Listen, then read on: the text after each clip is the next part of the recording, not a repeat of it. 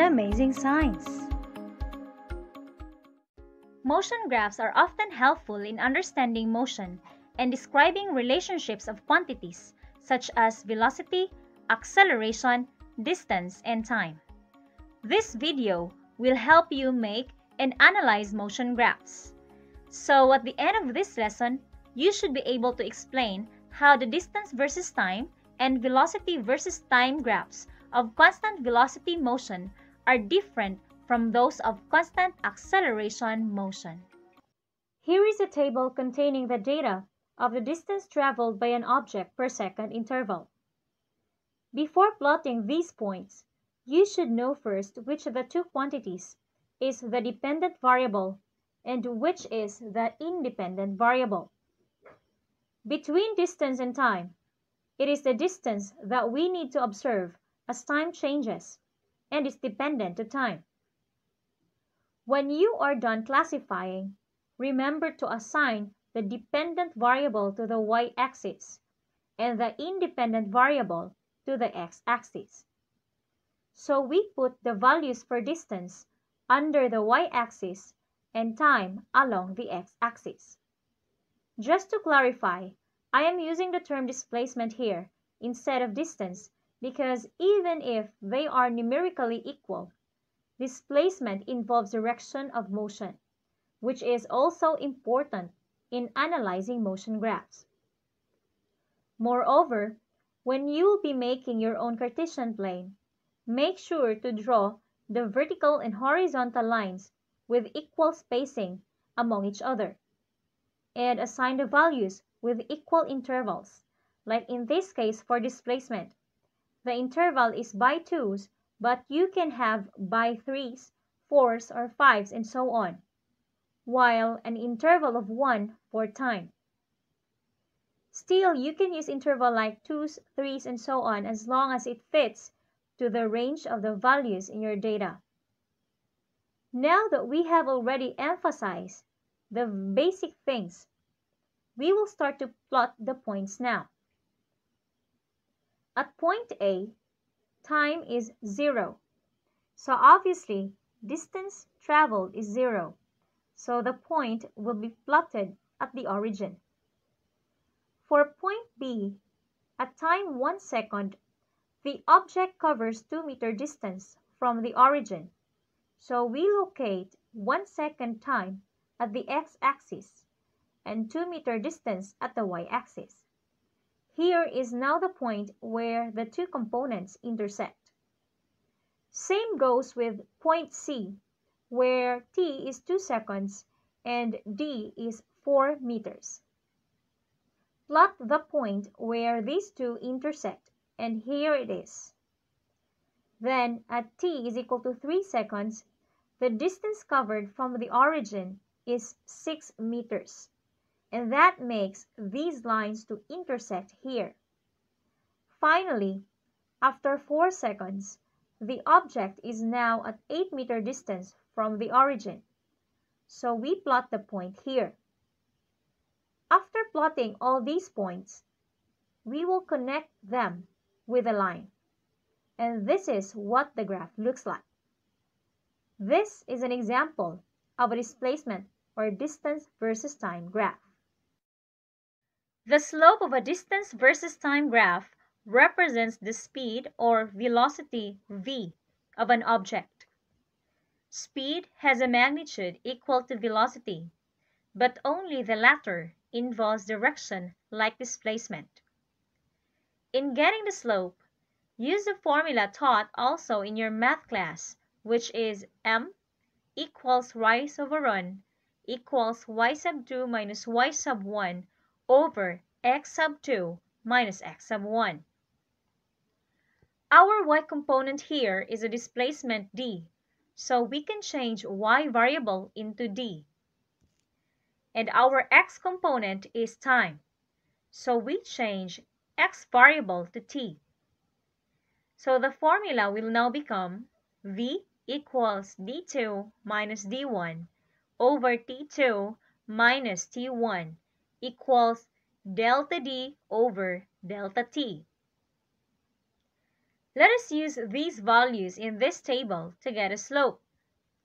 For example, in the points A to B, the y and the x components of A is 0, while in B, its y component is 2 meters, while its x component is 1 second. Between points A and B, A is zero point 0.1 and B is zero point 0.2. So, D2 should be 2 meters from point B, and D1 should be 0 meter from point A. While T2 should be 1 second from point B, and T1 should be 0 second from point A. Given these values, you can now substitute them in the formula to get the slope, which is the velocity. So, 2 meters for D2 minus 0 meter for D1 divided by 1 second for T2 minus 0 second for T1 results to a change in distance delta D, which is 2 meters over a change in time delta T, which is 1 second, giving a speed of 2 meters per second. Same thing will happen to points B to C, where B is the point 1 and C is the point 2.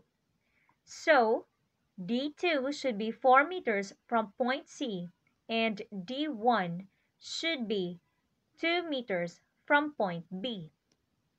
While T2 is 2 seconds from point C and T1 is 1 second from point B. Substituting these values in the formula, you will have V is equal to 4 meters minus 2 meters over 2 seconds minus 1 second equals a change in distance, 2 meters over a change in time, 1 second, giving a speed of 2 meters per second. You will also do the same for points C to D and D to E, which are all giving 2 meters per second velocity. So to graph this, you still do as you did in the distance versus time graph when plotting the points. At 1 second up to 4 seconds, the velocity is still 2 meters per second. Plotting the points where these lines intersect, then connect these points will make a graph that is different from the dt graph. Notice that in every second interval, the velocity is always of the same value, which is 2 meters per second, meaning to say that it is constant.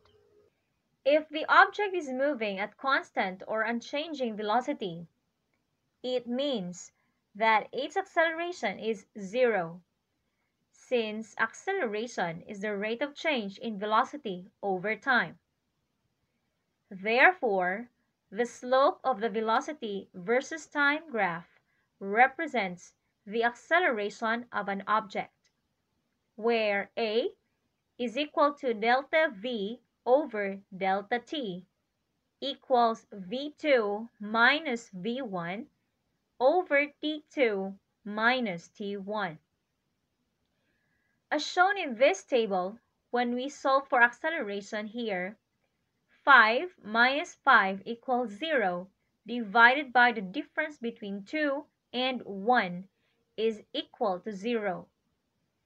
Same goes with these values here. 5 minus 5 equals 0 divided by the difference between 3 and 2 is still equal to 0. The third one also gives the same answer. And this is how the dt and vt graphs look like when the velocity is constant or acceleration is equal to 0. Being able to understand a simple motion graph is very important to analyze a more complex motion graph like this. The points here are already plotted, so this is point A, B, C, D, E, F, G, H, I, J, K, L, M, N, and O. Now, how will you describe the motion of the object in this segment?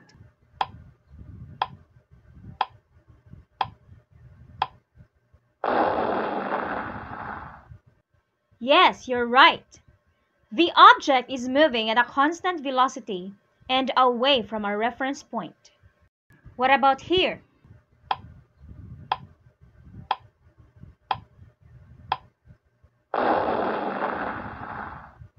The object here is not moving at all or is at rest. Now let's describe the object's motion in the third segment.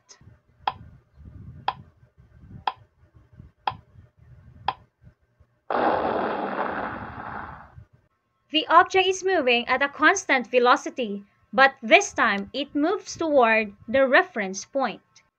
How about this last segment?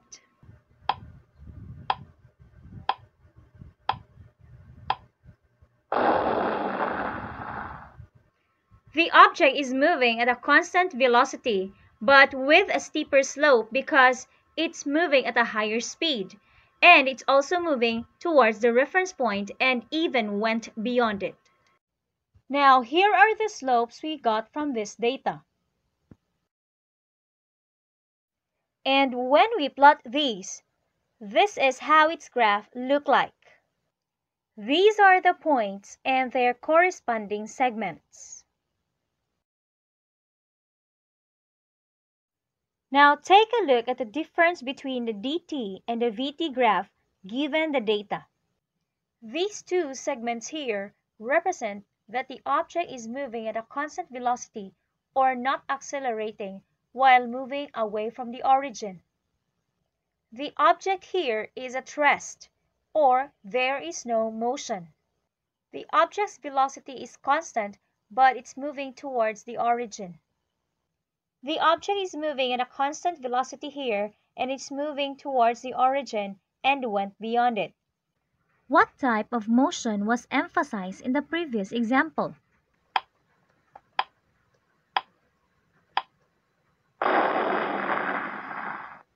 That example shows a motion at constant velocity. How will the graph look like if the object is moving at constant acceleration?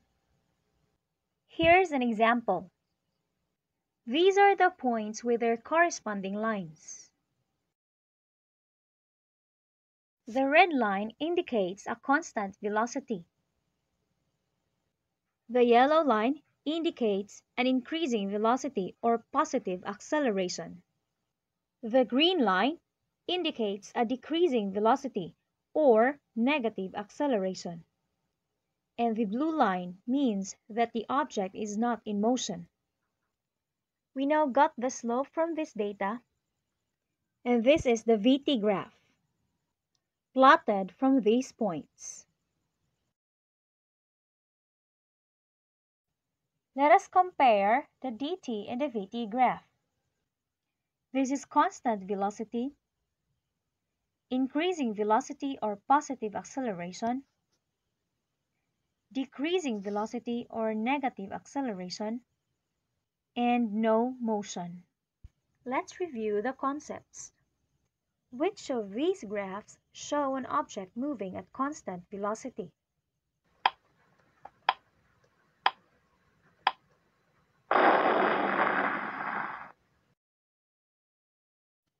Which of the following shows an object with increasing velocity?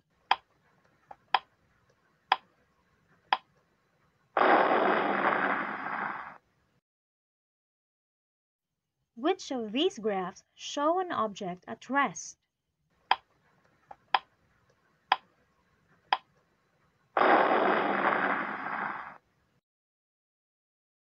Which of these graphs show an object with decreasing velocity?